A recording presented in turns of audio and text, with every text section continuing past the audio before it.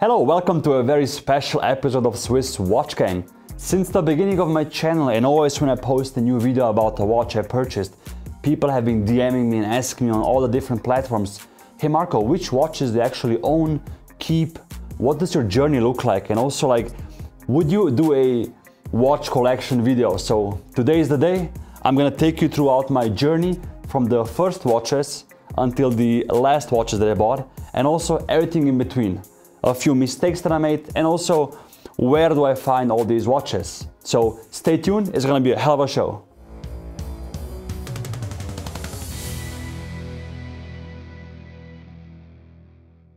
So let's start at the beginning. The first watch that I bought was actually the watch that was featured in my story video. It's the watch I bought before I moved to Switzerland. So this goes back to 2011. The story about this watch is very, pure. I asked my grandmother to lend me 200 euros so I can go buy my first, automatic watch. And I told her it's gonna be an Omega, so she was very proud of me. As soon as I came home and I brought this watch and she saw it, she was very disappointed and angry with me because I bought a used old vintage watch. And she was expecting me, to come with a bright and shiny watch, like a new model. Now the dial looks like new, of course, but if you remember my old video, I actually replaced the dial when I came to Switzerland. So this is the original dial that I got. And after I moved to Zurich, I actually went to a repair shop and I told the guy, hey, I want this watch to look brand spanking new, and I also changed the oils and everything. So I paid around 1,000 Swiss francs for repairing this watch, visually and also internally. And again, it's something I will never sell because this basically started my watch collecting journey. And I think everybody, if they can, should keep these watches and never be, ashamed of them, for example. My first years when I moved to Switzerland, I was actually working in a restaurant. So I was a bartender. And as a bartender, I couldn't, not have a watch. That's why I bought a lot of Swatch watches, just basically to show that I care about watches. And as soon as the System 51 collection came out, I immediately bought that. At the time, I also had an AP, that was 2012. And my boss, I remember, he told me, Marco, don't wear an AP to work because you will not get any tips. Of course, he was right, huh? And that's why I bought a Swatch System 51. I bought the black and the blue, and also the red version, as you can see here. They're all scratched up because, it's like a plastic composite or something. But this was a watch I was proud to, wear.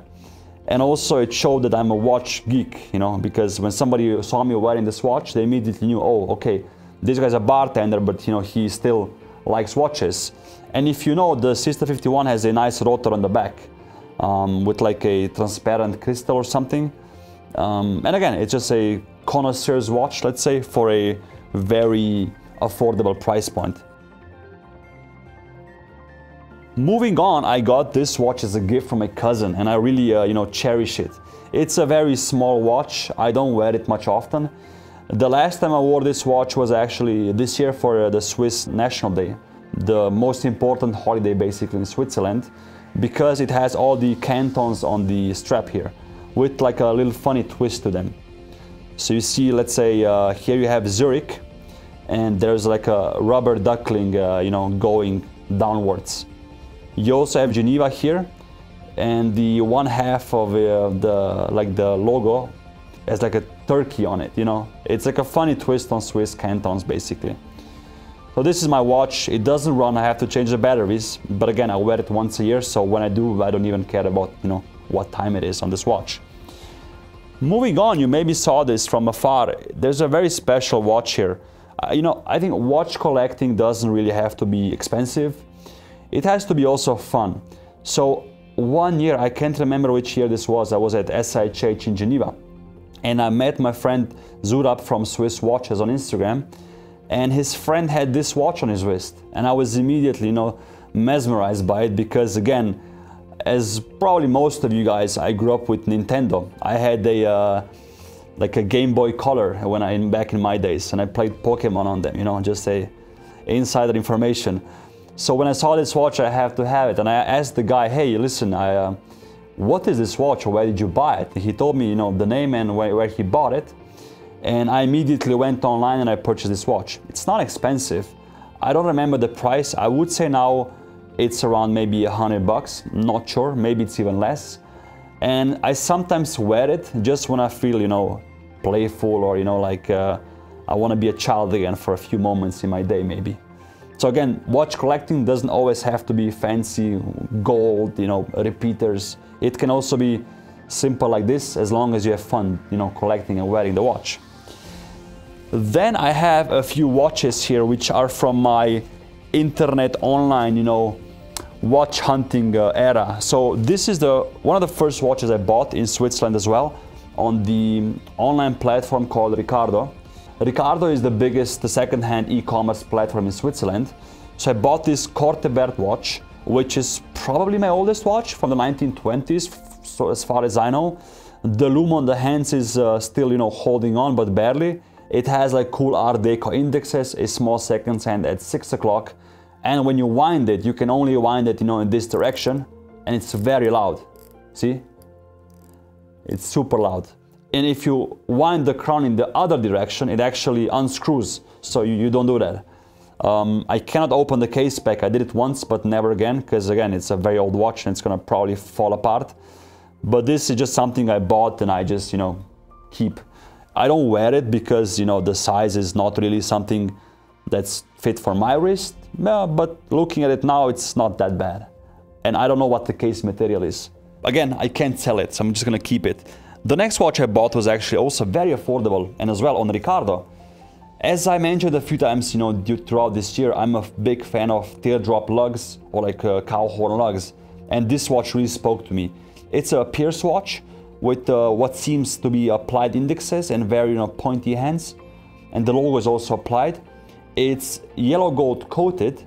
It's not real gold, as you can also see on the back by this cover, but again, it's a watch I really, you know, admire in terms of the design language. And once I put it on my wrist, it's also not so bad. It's actually 36 millimeters in diameter, which for the 1970s is not a small size. And I put it on this nice ostrich leather strap, which, if I'm not mistaken, is made by Gerald Genta. Yes, exactly. And it has this quick, you know, strap change, you know, system here. Again, I don't wear this a lot, but I just can't, you know, part ways with it. Another watch that I have a lot of interest in when I wear it sometimes at watch fairs is this beautiful Longines. So this Longines also has, you know, corne de vache, or, you know, teardrop lugs, beautiful stainless steel case, and a very nice salmon dial. The indexes are also, you know, salmon, very patinated, as well as the hands, which are blue. Again, this watch is, for me, you know, almost everything I need in a watch. It's also very wearable because the size is like the Pierce watch, around 36 millimeters. It has a slim profile and the lugs are really cool. What also surprised me is when I opened the case back of this watch, which you see is beautiful as well, I found a very nice movement inside. I didn't know vintage Longines watches were so beautiful back in the days, and I kind of missed this today in their, you know, selection. But I think if they would bring this back, they would have a, you know, a lot of success with the, you know, watch connoisseurs per se. So this is again a watch I will not sell very easily. I get inquiries about it all the time, but it's not something I'm gonna, you know, get rid of anytime soon. For those of you who know me, you know that I love minute repeaters and I love, you know, this type of complication. So forever I was searching for a pocket watch that would feature something similar. What I found was, again, on Ricardo, this pocket watch, which was actually made by, I don't know who exactly, but it was retailed by Gali in Zurich. It's a retailer who is still present there today. It has a porcelain dial with like Breguet numerals, and the dial is, you know, a bit bashed on the bottom. It just comes with time. I think this watch is from the 1920s or 1918, something around there. And it's in full yellow gold. And the most beautiful part about it is when you open it, actually you can see the movement, which is just gorgeous. You see the movement is beautiful. It has a quarter repeater, not a minute repeater, but a quarter repeater movement. You can see it has also beautiful, you know, Côte de Genève decoration on the bridges and Anglage. And the most magnificent thing about it is the sound. Although it's a very old watch, again, almost 100 years old, the sound is still beautiful. Let's listen to it now. You have the lever here on the side.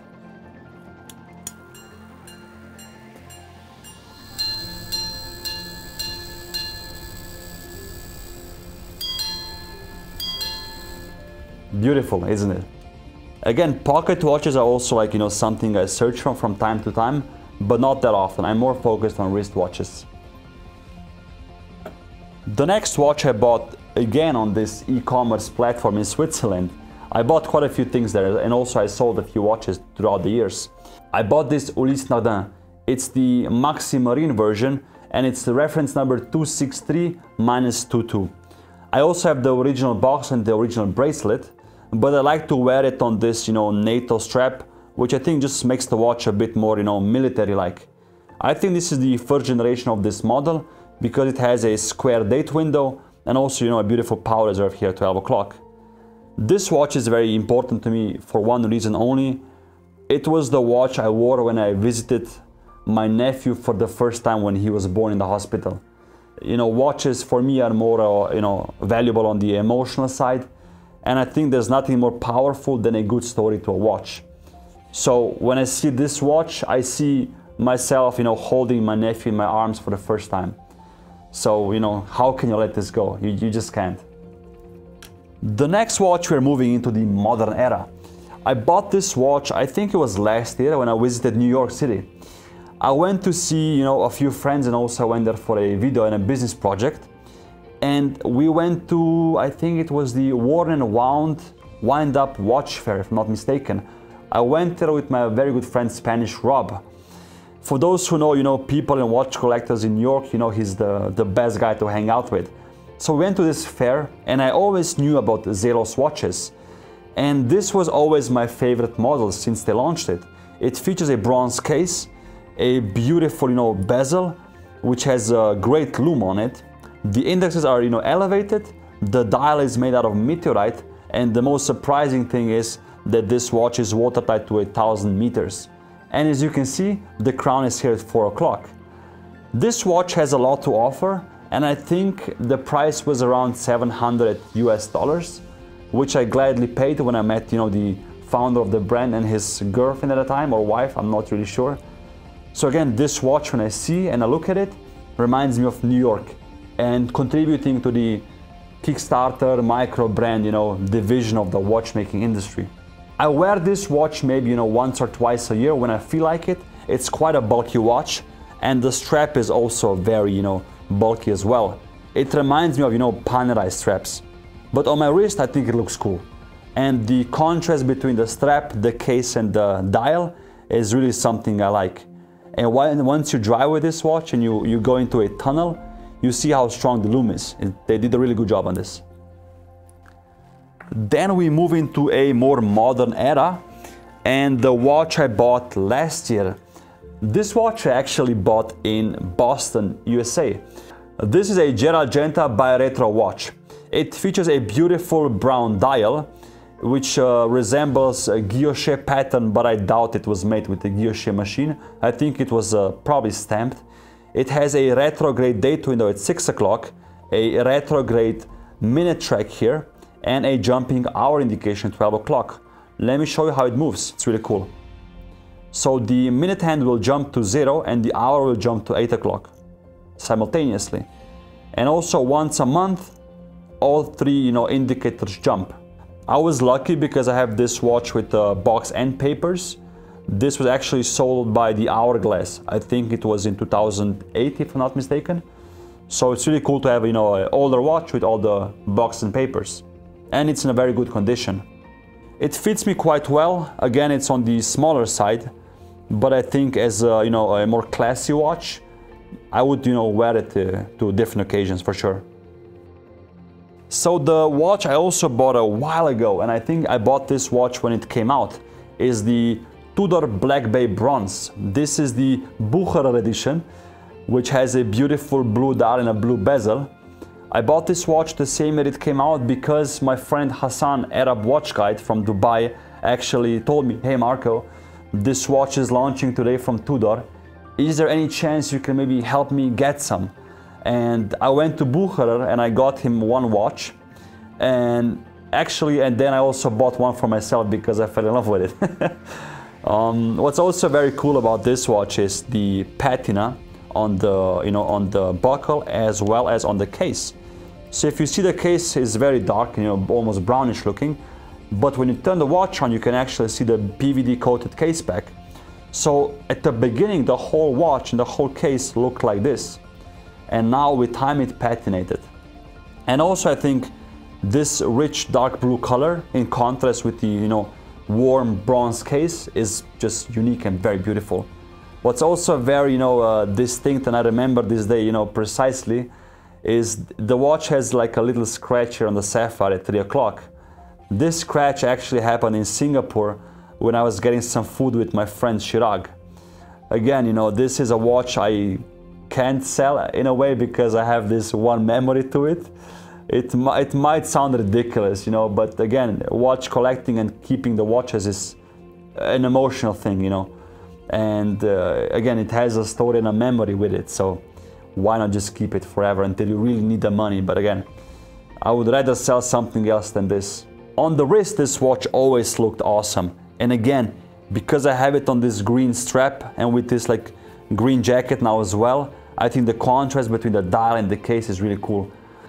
The next watch I'm gonna go to is actually also one of my latest purchases. It's the Cartier Santos. I went to the Cartier boutique in Zurich and they told me that this model is from around the era of 78 to 82. So this is one of the first Cartier Santos models. It's a very small watch, for my wrist. Again, I have an 18.1 centimeter wrist size, and this is, I think, a 33 millimeter watch. But because it's a very small bracelet, and again, it's just beautifully made with the Cartier logo here, and B-color screws and the bracelet, it's super comfortable.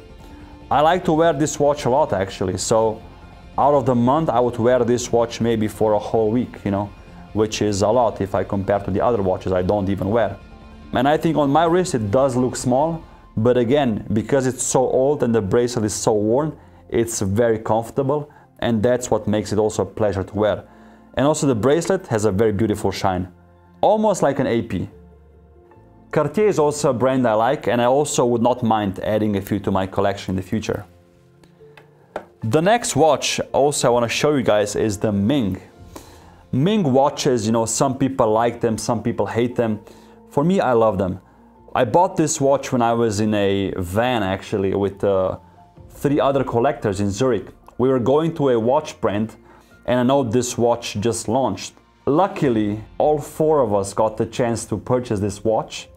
So this is like a, group buy, so to speak. So we all have this watch, and if we meet up, one is from the US, I'm from Zurich, one is from the Netherlands, and the other one is from the Czech Republic. So once we meet, which maybe happens once a year because we all have busy lives, and again, we live abroad, we try to have this watch and, make a group wrist shot, as we, watch collectors like to do at watch meetups. Ming, I really like. I think it's not the last Ming I got. I really want to have the world timer as well. And I think what they're doing, and in the future, they have a very, bright path in front of them. I also made a review on this watch if you want to, see all the details and technical information about it. But what also we love the most about this model is the copper dial it has. And with all these, special pattern in the middle and the double sapphire crystal around the indexes. Again, for I think $1,200 US, a very cool watch. And you're in this independent watch collector sphere, so it makes you stand out a bit more from people who collect more mainstream brands. On the wrist, again, beautiful size. As you saw so far, I wear watches from 33 millimeters to 45 millimeters, so I don't mind mixing it up a bit. The next watch I want to talk to you about, and also I did a very extensive review on it, is my Tudor GMT. It's the black bay GMT version, which I wear when I travel. I put it on a bracelet now for the video. When I do travel and I wear this watch myself, I put it on the brown leather strap it comes with. I'm not the biggest fan of bracelets, except on my Cartier Santos and my latest acquisition, which will come at, to the end. But visually, I just love a, stainless steel bracelet with this beautiful case. And again, it's a travel watch. The most important thing about this watch is, like I said in the review, it was gifted to me by one of my clients, which is Bear Chronometry in Zurich. So the watch is also inscribed on the back, which again is a very emotional, meaning to me. And again, this watch is not leaving the collection, ever. Watches that have a real story and meaning to you are the most important watches you can have. You see on the wrist, beautiful, fits me very well. It's a bit hot now in the summertime, so I don't like, bracelets to be this, tight. But for traveling, again on the brown strap, it's perfect. The next watch again is very important to me, which surprise, surprise, is nothing new you hear on this video, right? It's the Jacob&Co Epic X watch. So Jacob&Co and I go back a few years already now. I used to do photography for them, and also I'm friends with the family. For me, this watch has everything I almost need in a watch. It has teardrop lugs, so the whole case is curved. It has a beautiful skeletonized movement. And again, this is a watch I wear when I don't wear a jacket maybe, or I don't wear this watch a lot in winter because it's a bit on the bigger side to wear. But again, on this strap, and because the lugs go downwards as well as the strap, it's super comfortable. Another thing I really like about this watch is the weight. It weighs almost nothing. I put it once on a scale and I think I got 55 grams. It has a titanium case, and again, because the movement is skeletonized, it's super light. So this makes the watch very comfortable, although it's a bit on the bigger size. Just for comparison, if I take the Cartier Santos and the Jacob watch next to each other, you can also see maybe the range of my collection or the range of, cases and sizes I like to go. See? Completely different, but I wear them both. The next watch I also got is something, again, many people love, and the video got a great response so far. It's a watch which was launched in Baselworld from Konstantin Chaykin. It's the Joker watch, as you can clearly see here. And by the way, this watch stand I bought at the MB&F gallery online. It's, I think, like a robot, really cool, huh? I think it's one of the coolest watch stands I have.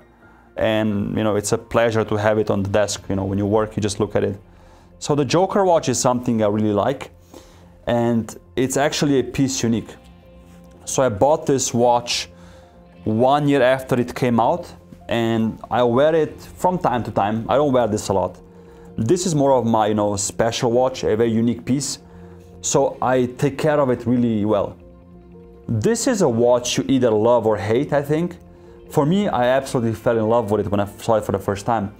And I have many friends and also viewers that love this watch. You can see when you pull the crown out, the eyes move. So actually, this dial shows you the hour indication, and this is the minute indication. So now, for example, it's 12 o'clock on the dot. Now it's 12:30, 12:45, 1 o'clock. And again, this watch, I think when I bought it was around 11,000 euros. And having a very unique watch like this is, for me, it was a no-brainer. When I saw this watch, and also when I see it now, I just smile and I think about, collecting, my journey, Baselworld, all the people you meet, all the people who have this watch, which are very cool guys. And I think it just makes, again, collecting more fun. On the wrist, the Joker is definitely something people will look at and ask you, hey, what are you wearing? No watch has this appeal, no matter how expensive it is.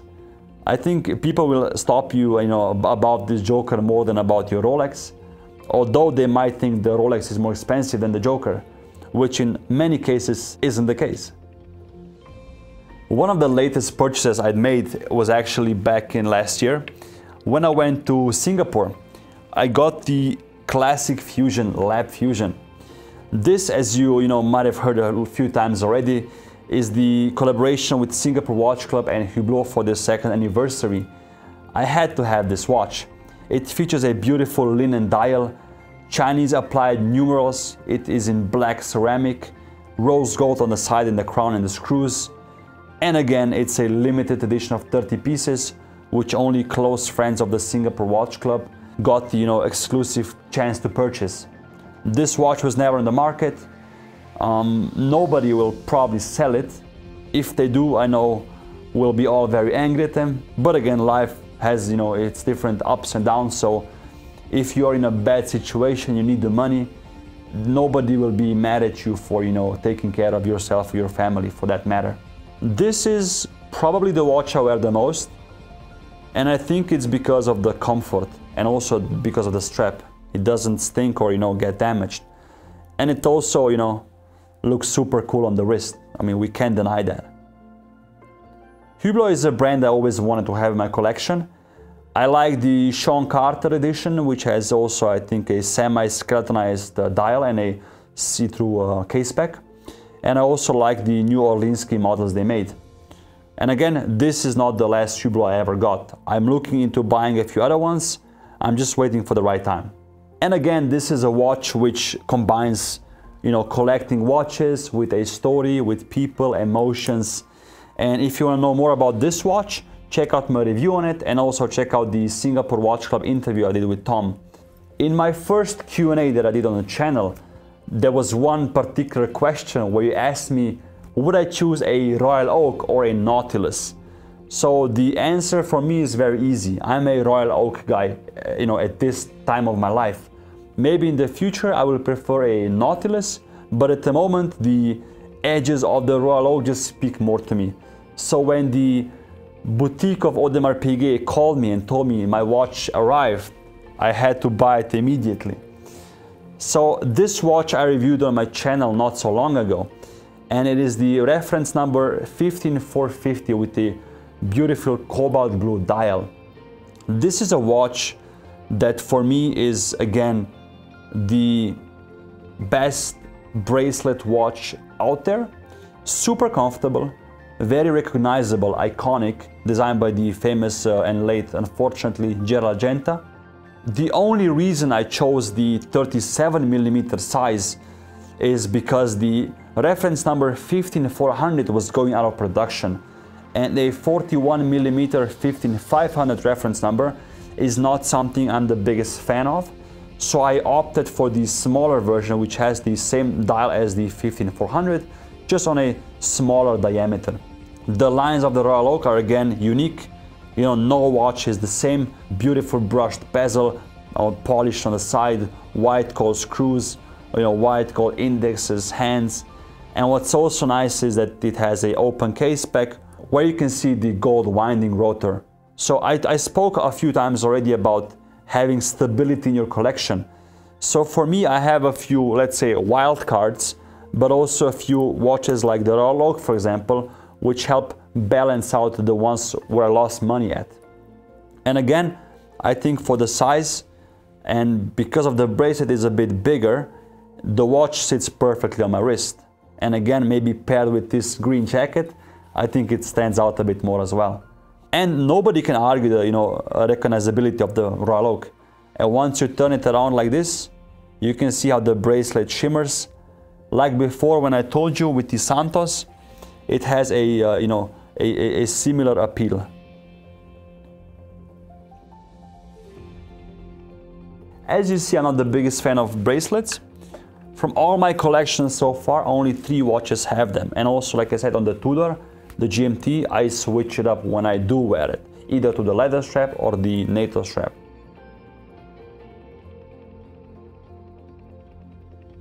That was it, guys, for my collection so far. Let me know in the comments below which model you like the most, and also which watch do you think I should get in the future. I have a lot of Grail watches on my wish list, but again, we have to all focus on our also businesses and decide when the time is right to buy a certain piece. Or in the case of the Audemars Piguet Royal Oak, when the official boutique calls you, you don't even think about it, you just go there, buy the watch and figure it out later. I really wanted to show you the journey of a watch collector, because sometimes people, when they see me wearing the Royal Oak or the Hublot, they think that I started with this, but no, It essentially started with a vintage Omega for 200 euros, and then it transitioned into the Swatch watches. Being a watch collector or watch enthusiast is a journey. I'm looking forward to see which watches come in the future. I have a few lined up already, which I cannot tell you about, but be sure that I'm gonna make a review about them. Give this video a thumbs up, subscribe, share with somebody who has, a similar passion for watches like you have, and I'll see you next time.